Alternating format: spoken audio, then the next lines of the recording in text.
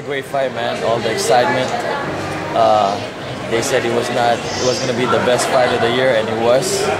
40,000 people came in, and none of them were disappointed. From round 1 to round 12, man, Pacquiao just dominated.